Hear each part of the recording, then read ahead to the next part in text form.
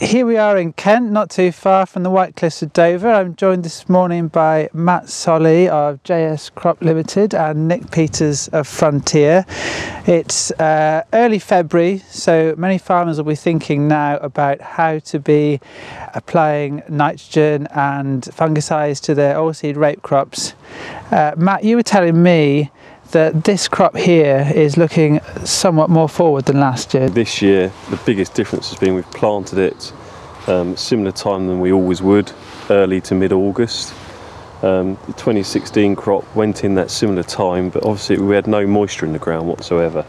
So the seed sat there for a good month until we saw heavy rainfall towards the latter part of September, when the crop then got away. So looking at this time last year, we were looking at rape crops a lot smaller than we are here today. Obviously, these have gone in, moisture was in the ground, the crops got away, and we've now got this dilemma: how do we hold them back from becoming, getting out of control? And Nick, would you say that this crop here is too forward, or is this just about right for the time of year? I'm personally fairly happy with the position this crop's in. It looks very well. We have already used PGR triazoles in the autumn to help temper the growth.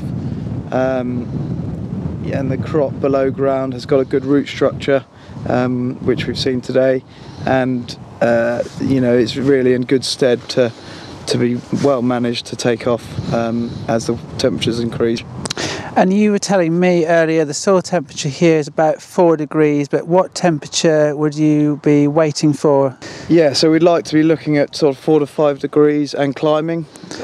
So if we've got forecasts of warmer days, sunny days, you know, we can start to think about applying nitrogen.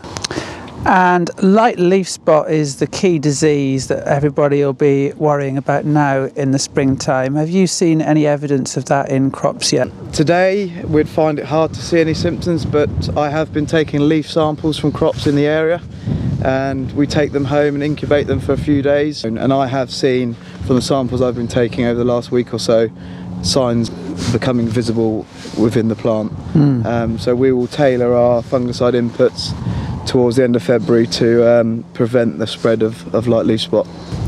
And as far as applications of nitrogen go, it's this balancing act is key, isn't it, between going in too early and too late? Exactly. I mean, a forward crop like this we're not going to be rushing into tomorrow, but it's a fine line, as you suggest, of going too early and too late. The last thing we want to do is go too late and starve this crop of nitrogen, which will lead it to bolt, and we'll lose all the yield components later on.